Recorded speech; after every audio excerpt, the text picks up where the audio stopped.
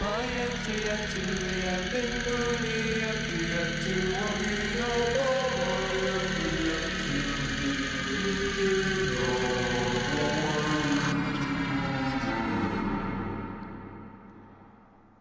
everyone, welcome back to the Wheel of Horror. This is episode whatever now, and let's just spin the wheel and see what we're gonna get. We got no new suggestions, so hopefully it's a good movie. And it is Bad Moon. So thank you, Tony, for the suggestion. And let's get to the review. Bad Moon was released in 1996 and was directed by Eric Red. It stars Primo, a very good boy German Shepherd, and is about Thor, who is protecting his family from a werewolf. So every other description of this movie gives it as like it's about Ted and Janet and this little boy named Brett, who's the son of Janet. That is not the main characters of this movie. To me, the main character is the good boy, Thor. He is so good. He is such a good boy, and he is the greatest part about this movie. So before I start listing some pros and some cons, I do want to say thank you to Tony for suggesting this movie. I had a blast watching it. It's not the greatest movie ever. It's definitely a B movie.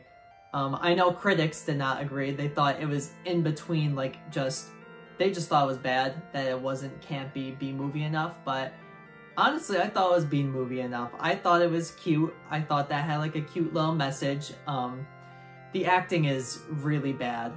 Apparently the main actress of it, who plays Janet, don't know her name, is famous. She was in a show called Civil War or Civil Wars.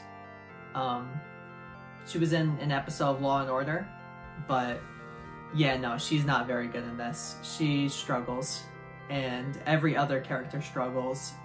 Ted is probably the worst character, or Flopsy. Yes, there's a character called Flopsy. We never learn his name, and Janet calls him Flopsy, so that becomes his name in the credits, but he is really bad too. Just the acting in general is very terrible. The best actor in all of this, though, was good boy Primo as Thor. Who would have thought he was the best part about this movie? I mean, when I first started watching this movie, and it was just an initial sex scene, I was like, oh no. This is about to be really bad, isn't it? But Thor saves this movie. I mean, he is adorable.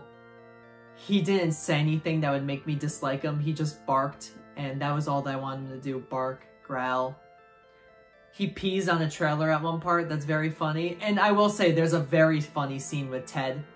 You know, I don't want to spoil too much, but just Ted when he's by Thor's little home outside. That part is pretty funny. A lot of the movie is very funny, and some of it isn't really intentionally funny, but there are some intentional jokes that I genuinely laughed at.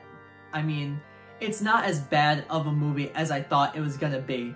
After that first little intro scene, I don't want to spoil really anything with this movie, but man, as soon as I watched that first little intro, I was really scared. I thought it was going to be a struggle bus for the rest of this movie, but it wasn't. I was pleasantly surprised. So we kind of got away from pros and cons. So with pros, Primo as Thor.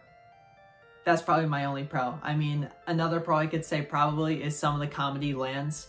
It's a horror film, so, you know, it's not scary at all. I really was not scared. They tried to do a little jump scare towards the end. Yeah, it didn't work. But going to cons, mostly everything else is a con. I mean, the acting is pretty rough. The script, also pretty rough. Direction, pretty rough. Yeah. Special effects, oh my god, they were pretty bad. I don't even want to say rough for that one. They were just bad. There's a part with the transformation. You'll know where. Oh my lord, it was really bad. But boy, I did laugh a lot, and it was pretty funny. So, overall, I'm going to give this movie a 3 out of 10. But, on terms of a funny bad scale, which I don't know if it completely warrants it, since it's more campy B movie, but I will give it one. I'd say it's about a 7 out of 10. I did enjoy it. And I'd recommend people watch it. It would be very funny in a setting with your friends. Watching it alone isn't the best, although I did enjoy myself watching it alone. So, thank you everyone for watching, and of course, thank you again, Tony, for suggesting this movie. I really did enjoy it. But, let's flash forward to the next reveal.